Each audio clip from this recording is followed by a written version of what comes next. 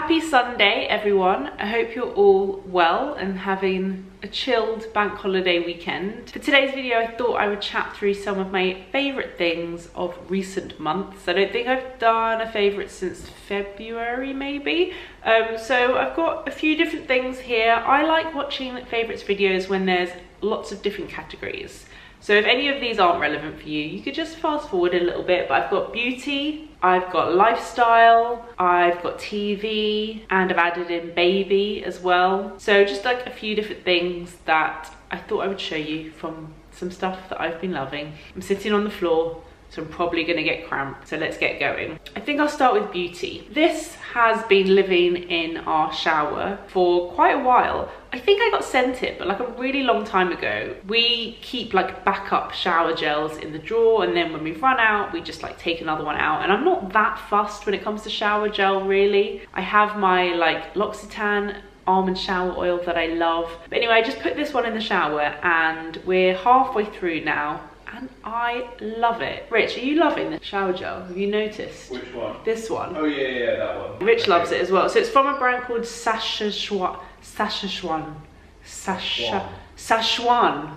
You think? It says it's from Stockholm and it's the ginger flower scent. First of all, I love the packaging. It comes in this very handy pump. Oh my God, I remember years ago in a favourites video. Tell me if anyone remembers this. I was talking about the Soap and Glory shower gel and I said, I love a good pump in the shower. I'll never live that down. Anyway, I do love a good pump on my shower gel. It just makes it so easy to just get the product. I hate it when you have to lift up and it's slippery and you know. So I love the packaging and it's just a really like uplifting, fresh scent. Oh, it's so nice. I like to come out of the shower and like feel like I smell clean. So I would totally buy this. Again, it wasn't something I thought I was gonna be that excited about and it's just been great. I'm just gonna grab the beauty favorites that I have here. The next one is a moisturizer. My skin and my lips are so much better at the moment. I've been speaking with Dr. Emma Wedgeworth and she's really helped get them to a much better state. So now I'm at the point where I can add in the more active ingredients again into my skincare routine. I've been enjoying a new serum and a new moisturizer, but for quite a while I was just using this. I really stripped it back to just my Clinique Take the Day Off balm, and this I wasn't even using a serum for a while. This is from Aven and it's the Rich Skin Recovery Cream. She said she recommended using this. I got it off Amazon actually, and it's just a really nice, like very hydrating moisturizer, but with like not much in it, nothing that's gonna like aggravate skin. So if you've got sensitive skin but your skin's also dry or dehydrated, this is a really nice moisturizer. I finished this tube and I actually have another one. So this will be the moisturizer that I always go back to, I think, when my skin is just feeling like there's too much going on. I just know that my lips won't react to that. But talking about lips, when I have been wearing lip products, because I can every now and again, like when my lips are fine, it's okay. And this, I just know my lips won't react to this. And this was actually on the list. I asked like if I use lip products, which ones can I use? Obviously like fragrance free would be great, but she actually mentioned NARS as one of the brands I think that she said will probably be fine. And I love this lip product from NARS. It's this shade is Dolce Vita. I can't remember what these lip balms are called, but it's just a really nice tinted lip balm. Those are the sort of lip products that I really like now, the ones that I can just like put on without needing a mirror and I know it's not going to be too heavy. Like even this I tend to like blot in with my fingers afterwards, like put a little bit on. I tend to like dab it like that because I just want like a slight tint. My lips are really naturally quite pale and they kind of just blend in with my face and I look a bit ill, so I like to just like put a little bit of colour, and they're so hydrating and they don't make my lips go crazy, which is amazing. I haven't worn liquid eyeliner in years. I don't know what came over me, but I saw this in my drawer. I think I got sent it with some other new products from Charlotte Tilbury. I just thought, why not? It's her Feline Flick. So it's a liquid eyeliner, but it's in brown. And if you're afraid of liquid eyeliner, going for something like a brown one is just so much less intimidating. It doesn't look as like heavy on the eyes. Like I've got slightly hooded eyelids, so if I wear like a thick black eyeliner, it just makes everything look heavier.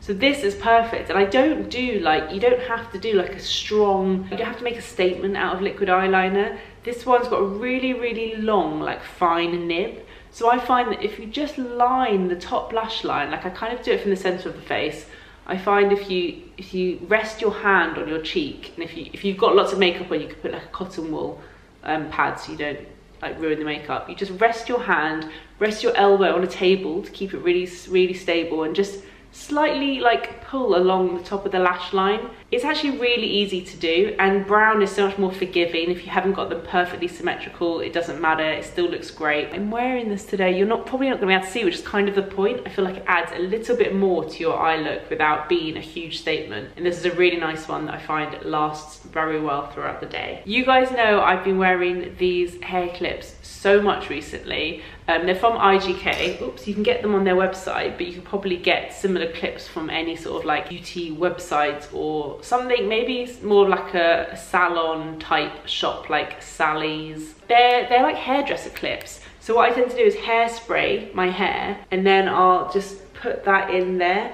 And if you find that you get slightly frizzy bits or static hair, it just helps kind of keep those bits down. Funny, because you guys have all said that you like what they look like just as normal clips. So now I'm thinking maybe I should buy some hair clips and like wear them as like a fashion thing. I don't really know where to get them from. If any of you know, let me know. These have just been good. I really enjoy it. I have like maybe 6 or 7 of those, and I use them a lot. Right, one more beauty product. This is the Lancino HPA Lanolin Nipple Cream. I actually used this when I was breastfeeding as a nipple cream, but this is what Dr. Emma Wedgeworth recommended I use as a lip balm, like in between using stronger products on my lips. You guys ask me all the time, like, what did I use to clear up my lips? I wouldn't want to like recommend stronger like steroid creams to you, because obviously I'm not a doctor. So definitely go speak to your GP if you are having like eczema on your lips. I did find a couple of creams that really helped me. And if you want to know what those are, comment down below and I'll just reply to you separately, because maybe you can suggest them to your GP if you want to. Anyway, this has been a really good lip balm in between using those creams. It's literally just 100% lanolin. So that's all that's in it, and it hasn't got any fragrance, it hasn't got anything else that's going to make your lips react. It just keeps them like slightly moisturized. Like I find when I go outside and my lips go really dry, that's always the beginning. They get dry and then they get itchy, and then I itch them and then they get swollen, and it's like a whole knock-on effect. So I've really been enjoying using that. Okay, now on to lifestyle. I picked up these from Amazon. They are glass dispenser bottles. So I've got one for hand wash and one for our fairy liquid, which if you're not English is like washing up liquid. And first of all, I really like how they look, but also just much more environmentally friendly if you use these and then just buy refills to fill these up. I still feel like there's a lot of brands that don't do refills, which is annoying. I don't understand why Aesop don't sell these bottles themselves and just you can buy the refills. Like surely that would be perfect for them. Because I really love the Aesop exfoliating hand wash, so I hope in the future that they start to do that. But yeah, these are just really good. You can refill them and you don't have to like buy the plastic dispenser every time. And also to go alongside those, I got the spray bottle, and I just keep this filled up with water, and if the sun's shining and I want to give my plant a little bit of a spritz like that, then I can give it a little bit of a spritz. Although looking over at my plant right now, it's definitely dying. It's the one that we repotted, seriously. We are so bad with plants. Also, lifestyle. I've never had so many comments than I have had on these measuring cups. Whenever I use them in a video or on my Instagram stories, I always get so many questions about where they're from. And they were a gift quite a while ago, not actually from Anthropologie. I think they were from another brand, I can't quite remember, and they came with a gift. But they're so gorgeous. This is what they look like. And they don't currently have them in stock on the UK website. I think on the American website they do. They do have measuring spoons though, which I am tempted by. They're just really pretty, and I can also use them as like cutters as well when I'm like making food for Gray. So I just thought I'd mention that on here because I get so many questions about those. The final lifestyle favorite is this apron from H&M. H&M Home is a linen apron. It's a really different shape. It kind of goes like that at the front and then crisscrosses at the back, and it just goes over your head. And it's got big pockets as well. It's just so nice. I really like wearing it when I'm baking, and They don't currently have this colour in stock. Actually, I'm not sure if they have any of the linen ones left. They had a black one and then it just like went, and now they've got a denim one. But keep an eye on the H&M home website because they tend to restock things quite well. That is just a really nice like kitchen favourite of mine. Should we talk TV now? Because I know a lot of you have spare time on your hands and you're wanting some more like TV shows to watch. We watch so much TV. I swear we go through like a new series every week. So last week we watched Normal People, which is on BBC. You can watch the whole thing on BBC iPlayer, but I also think they're showing it like once a week on BBC One at the moment. It's based on Sally Rooney's book Normal People, and I know everyone's talking about it online, so I'll keep this short, but I really loved it. I thought it was great. It's about young love, and it's so hard to explain. Like,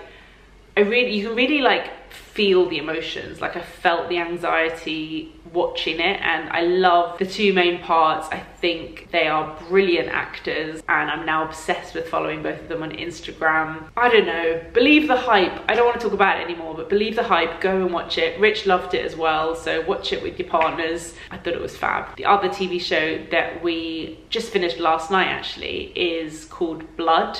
What channel was that on, Rich? Channel 5, how random. My mum told me to watch it and I really liked it. It's based in Ireland, and I'm not gonna lie, no offense to Irish people, at times I really struggled to understand what they were saying. It's a very strong accent and we had to keep rewinding it. But aside from that, I thought it was brilliant. It's about a family, a very complicated family.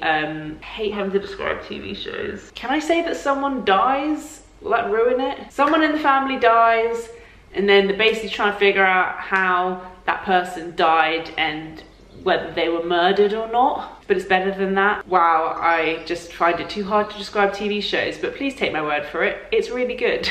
Okay, let's do baby as a category, because I know a lot of you are also mums or aunties. I thought I would show you a few things. First of all, a baby beauty product. I mentioned this on the Instagram live that I do with Anna, which is on a Saturday at 1:30 every week. Gray got really dry skin on her elbows, and we'd recently switched her bath product. I don't know why we did this. We always use Child's Farm, and then we ran out and it was quite hard to get hold of, so we just got one from like a really big well-known brand. And it said it was like paraben free and like had no nasties in it. She got really dry skin on her arms, so it just shows that it probably did have a lot of crap in it. So we used some like dipper base, some like moisturizer on her elbows for a little while, and then we also changed the bath product to this, which is from Aveeno. So many people recommended this. It's the Soothing Relief Baby Emollient Wash. It's not particularly like, it doesn't like lather up that much in the bath, but her dry skin is completely gone now, which is so nice. Like when a little baby's got dry skin and they've normally got such baby soft skin, it made me so sad. So that's completely cleared it up. I think this is a really great product. This one and the Child's Farm bubble bath. This t-shirt I wanted to give a mention because I mentioned it on Instagram and the brand were just like so over the moon, and they said that they've sold so many since I mentioned it, and I love that because it's a small brand run by a mum. I think she's like struggling to keep up with orders, but I wanted to give it another mention because when Gray wears this, it's just like always my favorite day. The brand's called Marlowville. They sent this to her when she was born, and it only now fits her because it's 12 to 18 months. It's a little stripy tee and it says Gray, and I just think it's so cute, and you can get like big ones to match, so you can be like mummy baby matching. I love it. Like as soon as she grows out of this, I'm gonna order her the next size up because I just think it's so cool. Like little stripes, it says Gray. I mean, it looks like whistles, right? This is a very me t-shirt, and when she wears it with jeans, it looks cute. So I wanted to give that another little mention. Also, Gray is almost won, which means that I've almost come to the end of my baby book. I can't believe it. This is from Design Letters. It says Baby's First Book. You can get it on a few different websites. I think we got ours from Truva, but they sell them in lots of different places. And I've loved it. I think it is the best baby book ever. It's got, when I open it up, I've got all the like cards I was sent when she was born. And then you can put like the family tree in, you can put stuff about the baby shower, stuff about the birth. And then every month it's got like that's so annoying. Just dropped all the cards. It's got like month number 1, and then it's got like a little card if you want to take a photo. Funny because I used to hate these cards. I used to say I'm never going to be one of those mums that does like month 1, month 2. And then I just did, and do you know what, guys? If you're thinking like, no way, I never will, it's like the best thing I've done, because now being able to like compare 12 photos throughout the year where she's grown every month, and like some of the months is like such a massive jump. It's really nice to have those as a reference. I would do it again. So it's got the little card, and then it's got 3 spaces for photos, and then it's got like about month number 1. What have I written here? Loves a scrunchy noise, tries to smile with her eyes, hates the bath, loves to be swaddled, explosive poo on daddy's knee, and lots of cuddles with visitors. Oh, it's just so nice to look through this, and I can't believe that I'm going to do the last one soon. Woo. And then at the back as well, I've just been writing down like little milestones so I can remember. So I wanted to give that little shout out because it's been such a great thing to have throughout the past year. And then quickly I wanted to highlight 2 of her current favourite toys. So I've got like a pretty toy and an ugly toy. The pretty toy was sent to me by my first years, who do some really nice stuff. If you ever need to buy gifts for people, they do loads of like personalised gifts, and they do lots of wooden toys as well. So this they actually sent to me, and it's got her name on it, which is really cute. It's one of those things you like hammer, but actually she doesn't love hammering it. She just loves like pressing these down. I help her with it, but she basically just presses these down. And there are no other toys that we have that takes up so much of her attention. She will sit for like 10 minutes just like pushing these down, and then I turn it over and then she pushes them down, and it's very relaxing and it keeps her very quiet. So I'm impressed with that. The ugly toy is this remote control. She loves our actual remote control. Nothing will ever be as good as that, but this is like second best. Let me see if I turn it on. It like it plays awful annoying music, but she loves that. Yeah, so those are all of my current favorites. Quite a lot of stuff there. I will link everything down below in the description box. I think YouTube have updated the way things look, so if you're thinking where is the description box, it doesn't say show more anywhere. I think it's there. I think there's a little arrow down there that you click, and then it expands the description box, and everything I've mentioned will be linked below. Oh, I was gonna mention one style favorite as well, which is just this top, which is from And Other Stories. I'm not sure if it's still on the website. I will try and find it. I think I ordered it slightly too big. I really like it. It's just this like relaxed fit shirt in black. I love it. And that's all for now. I'm gonna leave you guys, and I'll see you in the next video. Bye.